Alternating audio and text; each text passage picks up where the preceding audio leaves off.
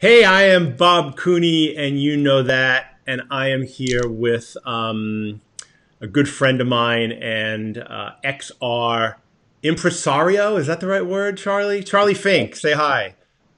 Hey, hey, everybody. So this is a live interview version of the Being Virtual show. It's the first one we've done.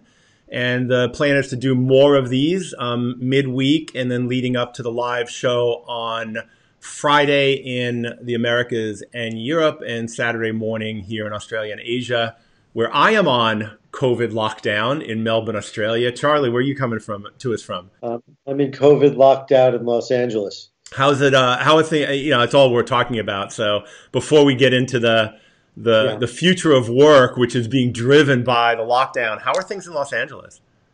Um, it's hard to say because my little corner of Los Angeles is an area called North Glendale. And we're up on Verdugo Mountain. And so we're walking around the neighborhood. It's a very suburban neighborhood. And it seems hunky dory. There's plenty of food in the grocery store.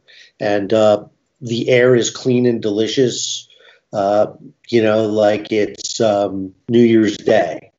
Yeah. So, there's a lot to be appreciated by the quietness of it inside of a big city. But I haven't been, and I drove through downtown the other day. It was like eerie, right? It was like neutron bomb eerie. Zombie apocalypse, Um, right? Only without all the dead yeah, bodies. I mean, even the homeless people seem to be staying in their tents. Um, their food shortages, I think mostly it's that people are running out of money to pay for food. I mean, they literally don't have a dollar to pay for food. So forget about rent or your taxes or anything else. We may be looking at here in the United States 30 million people who, can't afford food and are moving in with their relatives and, are completely broken and disenfranchised. And that's, 10% of the country. I mean, this is crazy. Yeah. So I think my thesis is, and, you see more and more evidence for this every day. Everything that was about to happen or should have happened has now happened. Yeah. Right. So let's take telemedicine. Okay. Telemedicine has been about to happen for 25 years. And I always ask doctors about this, right? So why can't I do this flu thing via video? I can't prescribe antibiotics, have to see the patient in person. We have all the insurance now they won't let me in the office. Yeah. And there's no talk about the insurance company or laying eyes on anybody. How about that? It's Was amazing. a new law passed, Well, or did people just give up on that particular scam? Yeah, and it's amazing how, what do they say, necessity is the mother of invention, right? And now what's happening is they're driving all of this. If people want to stay in business, they have to find new ways of working. And there's another saying, constraint drives innovation, and that's really what we're Right. seeing. Well, the old necessity is the mother of invention, right? Yeah. Yep. The old cliche. Yeah. So let's get right into it. First of all, so you're Yeah. teaching now at Chapman University, right? And that's led to this book thing. So how did this Well, happen? I was mulling over what my next book was going to be. I thought when this whole thing happens, my principal source of income is consulting, and I thought, well, the first thing overboard is advertising and consultants.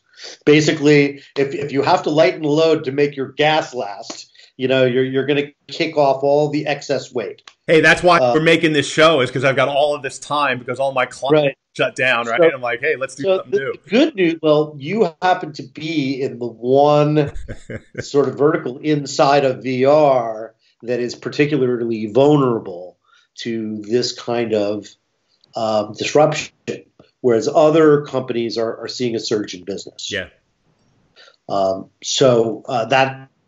But I was thinking that I know business. I was thinking, what are people going to need? I was thinking, what are the questions that are really pressing us that would bear research that could be useful? And I was also looking at, I had two classes at Chapman. One is a studio production class. So it's how do you make VR and AR without coding? So, we're looking at all of the codeless game engines, the AR machine platforms like the Blipper Builder, which by the way is quite good, that allow people to make AR without having to write code or know how to build an app. So that's that course, and basically people want to get exposed to the tools and then sit there and do it and get help. The other class is a much more advanced class. I think it's advanced. It's all juniors and seniors. It's called XR Landscape, and it's really about the business of AR and VR and its place in our culture and society, and what about technology and the development and adoption of technology. So both classes, fortunately, the kids had Oculus Quests and could take them home. So we can conduct research, using VR. So I posed to the kids, what are the tools out there for collaboration, right? What is there other than Zoom, and is Zoom sufficient? And why not? We're certainly becoming fast experts on what's wrong with Zoom. Yeah. So is the Brady Bunch thing speaks to that because, for example, conference calls are difficult for two reasons. One is people are distracted and multitasking, and there's no body language, so you don't know when to stop talking or even who is talking. Yeah. Now, Zoom calls do away with some of that, but some people do attend Zoom calls via mobile, and there are many people who attend it and turn the picture off. Now, there's a good reason for that because of bandwidth and too many streams. I get that, but it also turns it into a conference call. Yeah.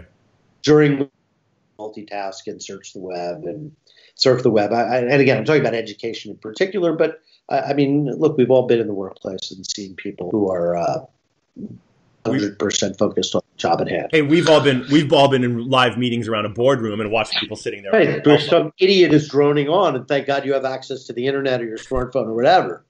No, I get it. I get why people do it, but you start for that reason, but then you do it for other reasons. Yeah. Because this guy is interesting and this is important, but this is the woman I love who's like talking to me on, whatever platform. Yeah. So, that's the problem. In a live meeting, those things can't happen. And so how do the students react? How did they react to that challenge? How do we react to that challenge? How did it's hard. I think there are a few platforms that might induce us to be more present. I just did a virtual conference with that Event Farm, which used to do live events and is now pivoting to virtual events, put on using a platform by a company called Verbella that does 2D virtual worlds similar to like Second Life, but they're much easier to use than Second Life. And in that 3D virtual world, you had to manage your avatar, and you really had to kind of be present. And because it had spatial sound attached to this sort of 3D avatar, you did get something of a sense of presence. It's not quite what you would get in VR on a platform like Engage or in Oculus Venues, which has tremendous potential. Yeah. Because even though the thing playing out on stage is like a webinar, you are live in VR with the people around you. So I think that has a lot of potential, but there aren't enough VR headsets. I mean, the irony of this whole shutdown is, right, the greatest opportunity in the world for VR, and it's not ready for its close-up. And if you wanted to go buy a headset, you can't. It's like webcam. Webcams are sold out everywhere. I want to push back against you can't. You can, but you're going to pay 20% more. Yeah. So you can, and it can brand new in the box, but scalpers have bought them. Some people have come into inventory for whatever reason. If you go into Walmart or Amazon or eBay, you'll find people selling them new for. I don't know. My cousin just bought one for $650, and he was agonizing. Right? Yeah. I can't pay the extra $150. I'm like, well, what the hell? The next 4 weeks you're trapped. It's worth the extra $150. Yeah, it's what, $3 a day or something like that. $4 a day. It'll feel like a bargain. Yeah, exactly. So that's what I told him. I said, you've got to think about this in different terms, right? The terms have changed. I would agree if you're like, oh, I'll wait a month. But this particular month that you're waiting is the one that contains all your free time. Yeah. Yeah, and so how did you've challenged your students to go out and find all of So these what we platforms?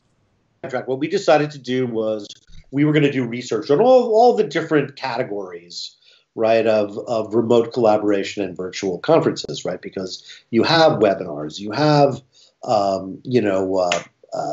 streaming services like Facebook Live and YouTube Live. So, which of these are the best? And would you mix and match them? What would the ideal platforms have? Right. So, we have the heart of the book is a directory of these 100 companies and what they offer. Wow. It's a directory. It's not critical. We're not making a big chart and ranking people. But there is, after the directory, sort of our summary. And in the summary, we will talk about the companies that came the closest to what we think the ideal is, or at least were successful in certain respects of creating a virtual event that is more impactful than a Zoom conference, or enabling remote collaboration with a team that is, while not as effective as an in-person conference, effective enough in the context of the time and travel and trouble and money saved by doing it virtually instead of in person. Yeah. So again, as you said, things aren't going to snap back to normal anytime soon, and certain things will be changed, right? So more inspections will be remote. More conferences will be virtual, or live conferences will now have a powerful virtual companion, which will not be free. And some people will come to the event, but many more will now experience the virtual version, which will, I hate to say it will be lesser, but probably it will be in many respects. But in many other respects, it will be different and maybe better. Better for our carbon footprint and better for our souls. As many relationships as I've made, and how much I value my relationships with people from around the world, like ours. We only see each other 3 or 4 times a year, but I value those relationships greatly. And but we'll have to do something different because I'm not sure that the world can accommodate our lifestyles anymore. Yeah. I don't think that I can take 25 plane trips a year anymore. So I think those are the kinds of things that'll change, right? It's the end of the handshake. Mm. How long is it going to be before people are comfortable in an 80,000 person football stadium? Well, the recent research shows that 68% of the people polled said they're not going to go back to a sporting event until there's a vaccine, and 61% of sports fans said they wouldn't do it. And that really shocked me because, I grew up in New York, and Jets fans, NFL, right? They're rabid. Can you imagine what would keep a Jet fan from going to a game on a Sunday on they had to take? Right, exactly. But we found out. So, I think those things will change, but also watching a game on television is not bad. Yep. The problem is the economics for the owners are all based on stadiums. Yeah. Even though they get this tremendous amount of revenue from television, the money that really goes to the owner is from the stadium. Yeah. And the stadiums, they make, $10-20 million a game.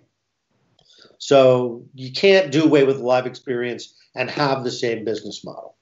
So I think that's the challenge for professional sports. Or it goes to television and it's pay-per-view and it's really freaking expensive. Yeah. So, you want to watch the Major League Baseball season, it's going to cost you $800. Instead of $99 or whatever it was in the past. Yeah. Yeah. Interesting. So I mean, by the way, I think things will get more local, and I think they will also get a lot more expensive. Yeah. Yeah. I mean, price of food is about to go through the roof. Yeah. Why do you think that? Supply chain, mostly. Yeah, I did see the Tyson pork factory shut down recently, which I'm not sure. Yeah, so that's going to push up the price of all meat. Yeah. For example. Yeah. It's truck drivers who worked during the pandemic are going on premium for hazard pay. Yeah.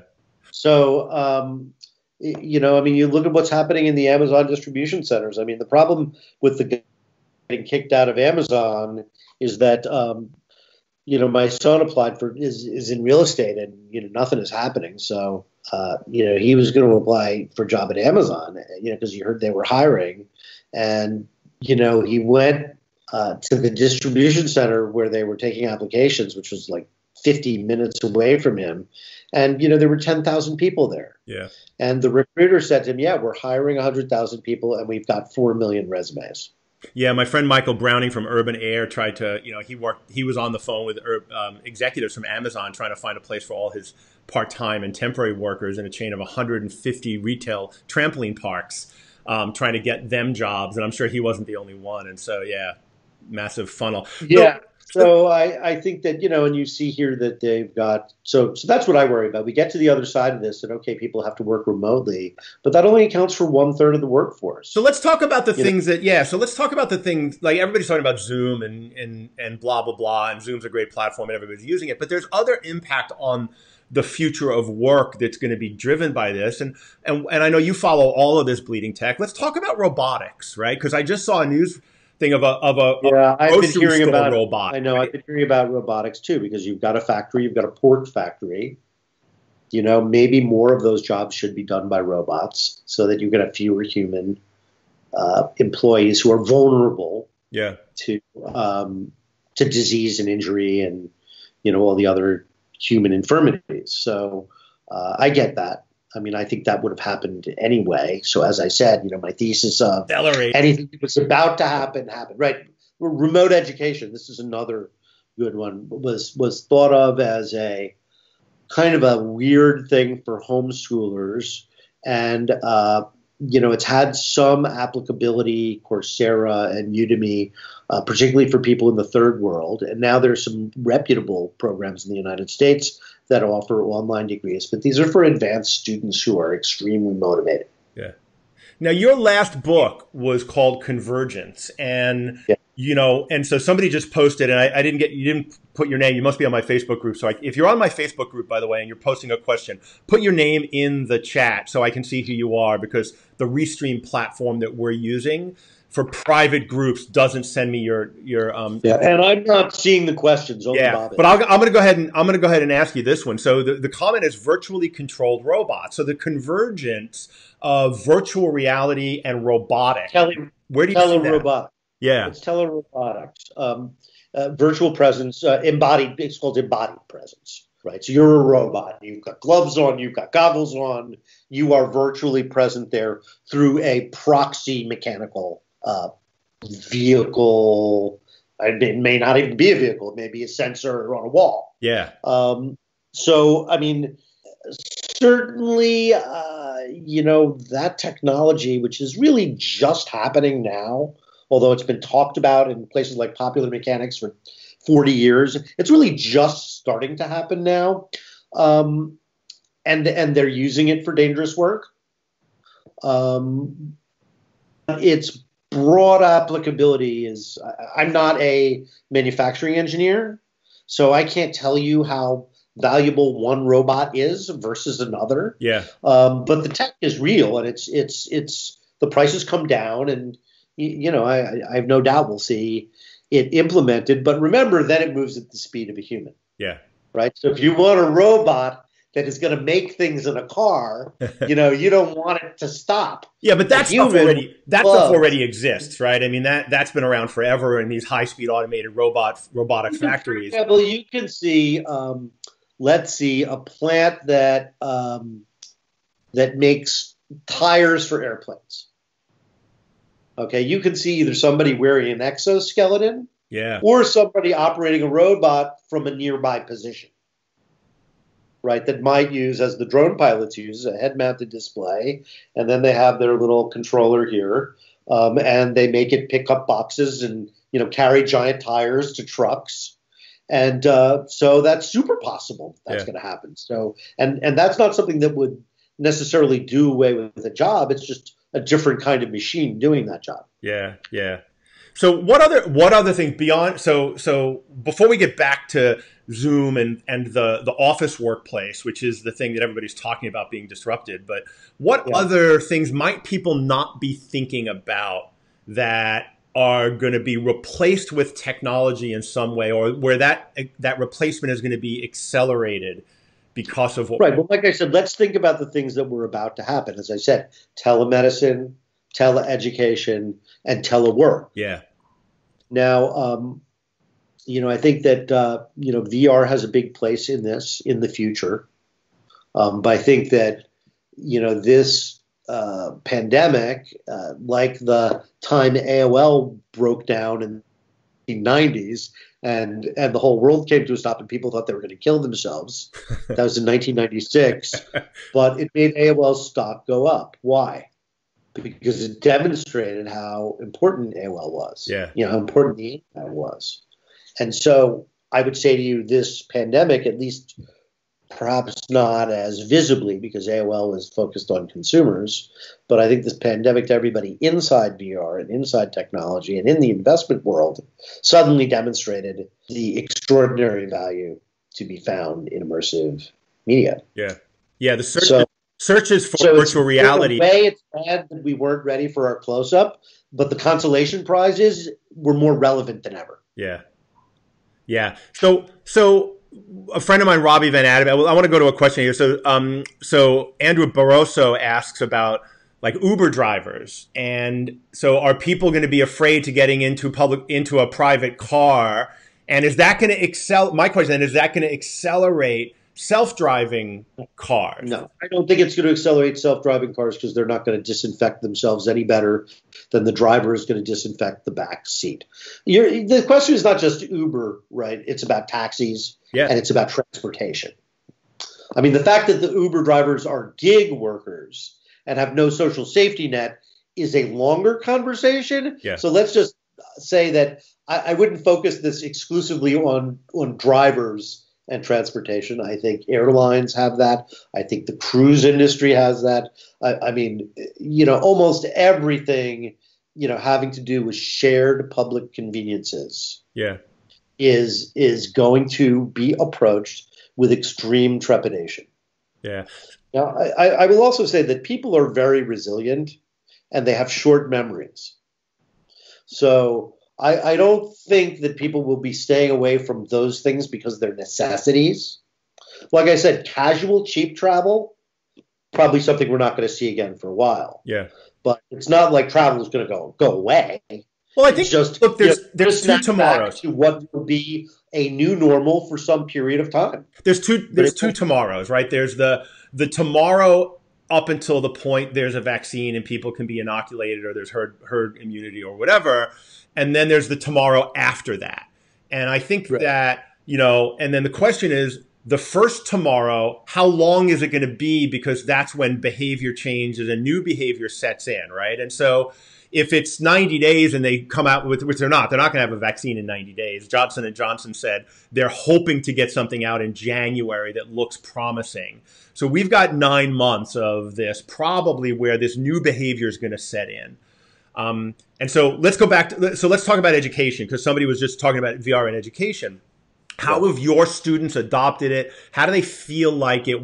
About it? How's your personal experience as an educator been? Okay, so first of all, I mean, all 20 of my students across two sections, and again, very different classes, right? One is a production and art class, like a high school art class, and the other class is a higher level academic class where they're going to read and write, and there's a higher level of accountability. It's more work.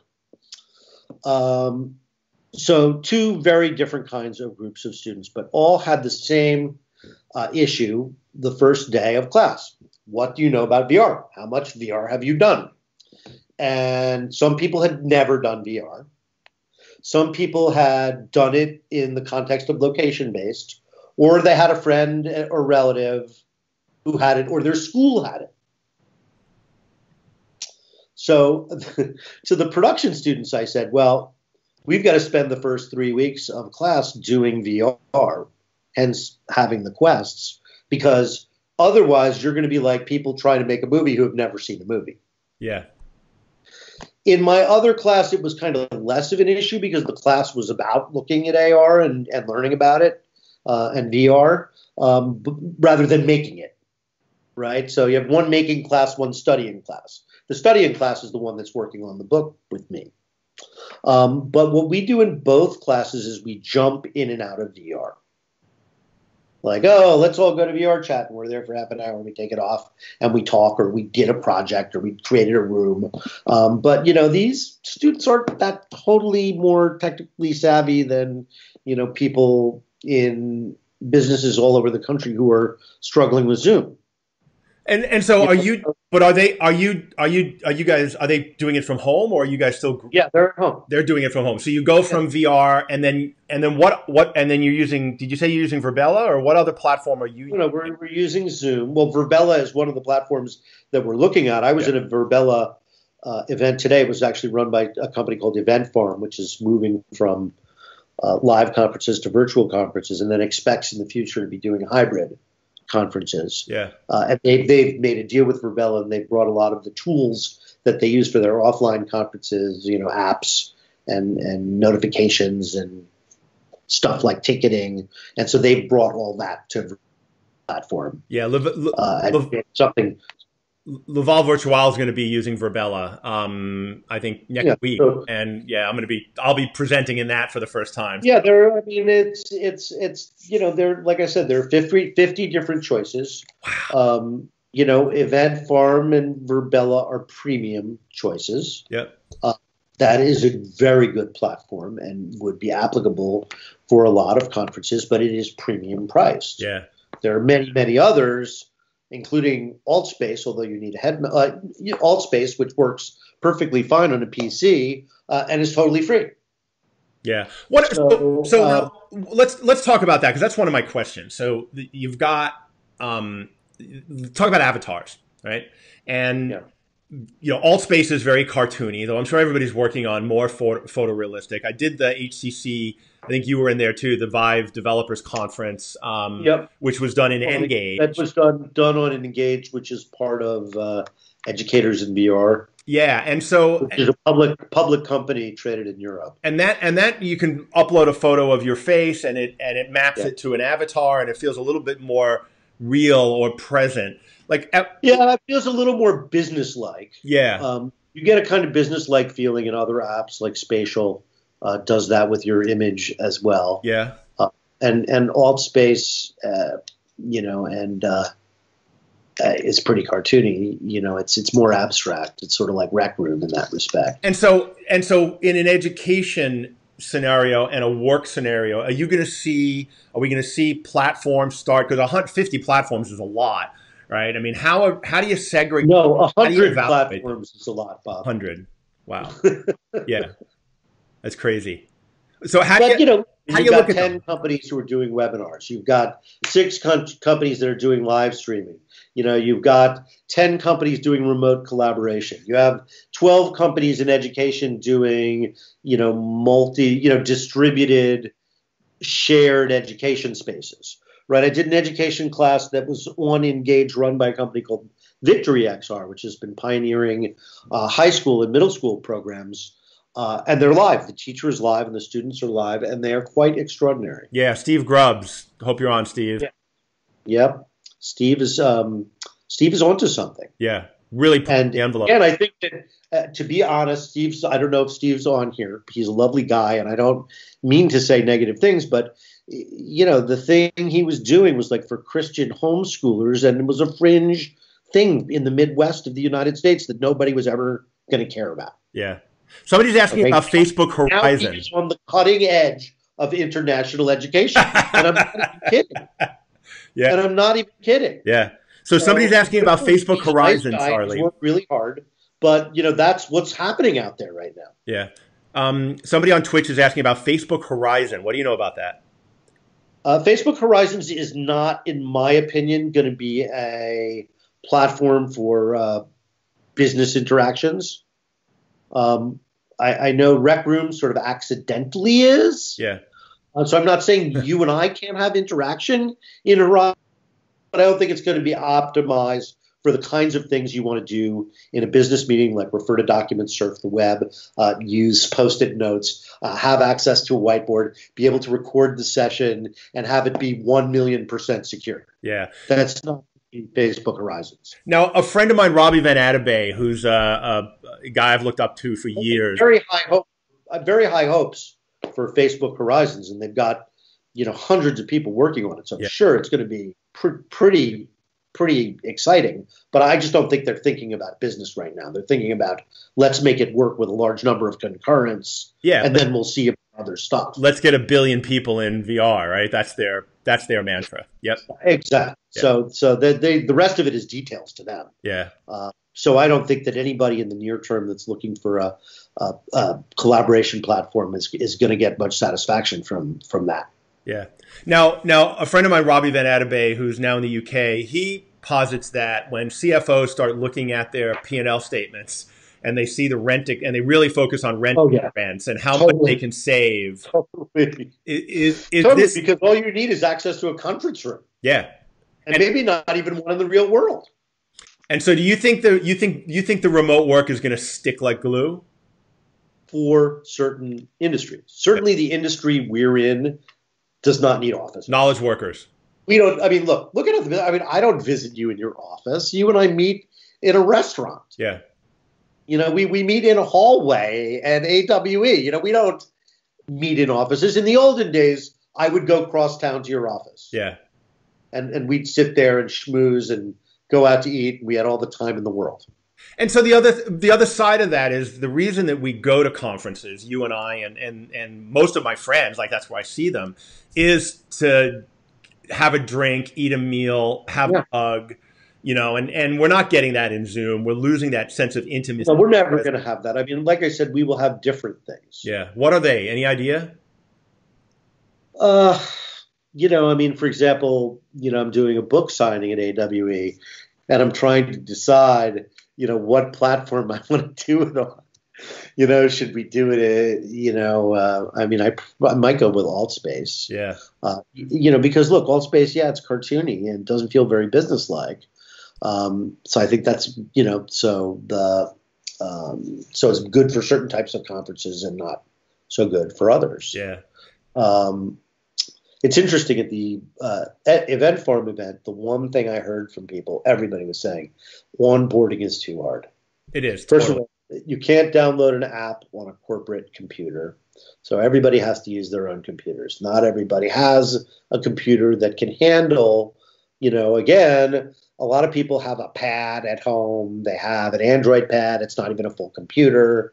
It's good for surfing Amazon and, looking at your calendar, but it's not a real computer. Now, I've always believed. So there's a lot of friction with all of these systems, getting people in them and getting them to the right place. Yeah. Now, I've always believed that part of cell phone adoption, if you go back to the root cause, and cell phone adoption started with the BlackBerry, the original BlackBerry, where people understood that they could get email away from their computer. And then they're like, well, if I can get email away from my computer, why can't I get the web away from my computer? And that drove the innate demand for the web browser. The iPhone came out with the web browser, and then everybody was like, oh my God. And then smartphone became a consumer product, but it was all because we were exposed to the core need at work. And so, so my belief is that we're going to see the same thing with VR. I thought it was going to take longer. It's actually going to be compressed now. But my question is, let's go back to location-based VR, which you and I both have real doubts about how is that going to play out.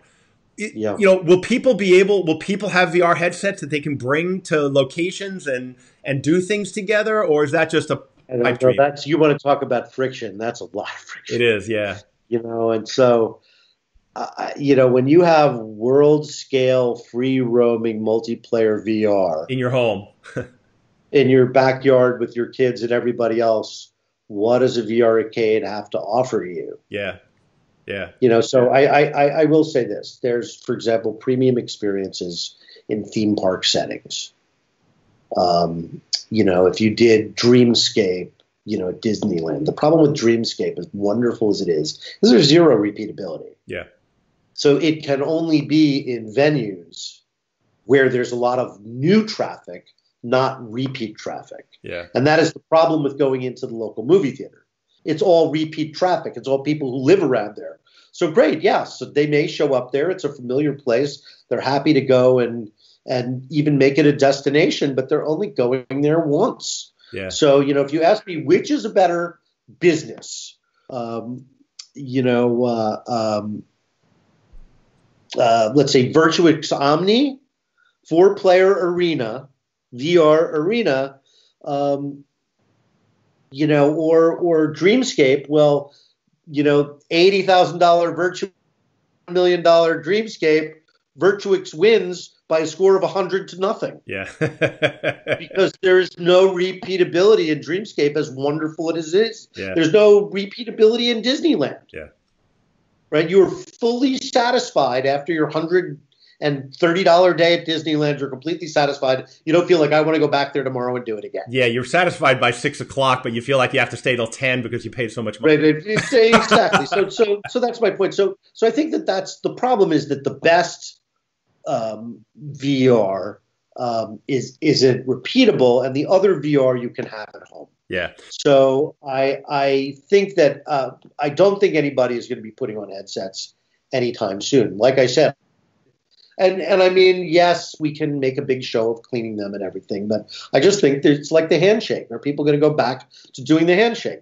I think people will put them on if they want it enough. But I think at least at first, there's going to be you know what? Yeah. Not feeling. I mean, I think you'll hear people just say, "I don't feel comfortable with that." Yeah. And people will totally understand. I mean, we're going to see a whole generation of people who are not going to be super germ phobic. They're going to be wearing masks in public for the next 30 years. Yeah. Bank robbers are loving this. So Nate, I mean, you're going to go to New York City or San Francisco and walk down the street, and everybody will be wearing a mask, and not just for the next year, but forever. Yeah. So again, some people will be wearing them forever. Yeah. Yeah. So I think the prognosis for location-based VR is terrible in the near term, because it's going to be the last business, like movie theaters, that are allowed to come back. Once it's allowed to come back, like movie theaters, we will have to see if people want it anymore. Yeah. As I said, about to happen, like the end of movie theaters, maybe accelerated. Yeah. Things that were about to happen, like the end of retail, may be accelerated. I think if Macy's stays open, it's only because the government is paying them to stay open and keep their employees employed, rather than the government having to pay those employees. Yeah. So Nate Gerard, there's a real business for them. Nate Gerard on Twitch asked, so is this the best time to get into VR because the demand's about to skyrocket? Yes. I mean, it depends what you do, right? So I know it's not a good time to open a VR game, but if you have something to do with remote collaboration, I mean, there's 100 companies out there. They're all hiring. Yeah. Yeah, that's amazing. And every company that's got a VR product right now, if they're not, they should be looking at how to make it multiplayer. Yeah. But, all in anticipation for devices that we have yet to see. So somebody's asking about Apple. Speaking of devices we've yet to see, somebody's asking about Apple's mystery AR device. Now, rumor is they're going to buy Next VR. I don't know if that's true or not, which is the company that was doing VR live events and sporting events. Next VR is better than I thought it would be, but not something I felt compelled to do again and again. So kudos to them for kind of figuring out how to do it with the technology we have today. Yeah. But I don't know how much of a business it is. I think it's a little bit like Microsoft acquiring AltSpace. It's good to keep working on it. It's good to, it's a company that is well positioned to have a breakthrough. As AltSpace was. So I think that was Microsoft's rationale. And I think that may be what's at work here as well, because I don't think that's a very big piece of the puzzle for Apple. Well, I mean, I think let's not change, get too 100 million. excited by Apple because they're going to announce something in 2022. We're going to see it in 2023. There aren't going to be that many. It's going to be honking expensive. It'll do one or two things really, really well and not much else. It won't be super mobile. It won't be a, all day, every day thing. But, like the smartphone, like the iPod became the iPhone, it will iterate itself into relevancy and popularity. But, this could take 2, 3, 4 years, depending on the iteration, how frequent the iterations are, and how people feel about what it does and if it's worth it. Yeah. I mean, a lot of people will get it because it'll be a premium media player. Okay, we know that. Yeah. World's best device for watching television. Right? It disrupt television. I don't know, but I think it's going to be pretty amazing and pretty disruptive. And at first, not like the watch. I mean, I love to do this at tech conferences, right? Who's wearing an Apple Watch? Wait, like 3% of the people in the audience. So that's going to be the headset. Yeah. What watch was introduced 4 or 5 years ago? Yeah. So that's going to be headsets. Yeah. It's going to be headsets. Watch should be much bigger. It's way cool. My wife loves her watch. Yeah, I think I think that it's the they have the money to play the long game though, right? And they often do things that people just don't get. I love going back. Also, they go last a lot. I mean, I bought an MP3 player in 1999 that I threw out in 2001 when I got an iPod. Yeah. So I think that's going to happen to a lot of devices that were supposedly consumer devices, including, the Quest that I like so much is, 2 years away from the garbage can. Yeah. Yeah. It's also kind of fallen apart under heavy use. Although that also happened to my first Vive headset. So you're a power user. I mean, I don't consider like an hour a day a power user, but so I use it a lot. I want to thank you, first of all, Charlie, for taking the time out of what must be a very busy schedule. Well, it's just an exciting time. I hate to gloat on other people's misery, but I think this has been good for VR. I think it's potentially good for humanity if we can lower our carbon footprint and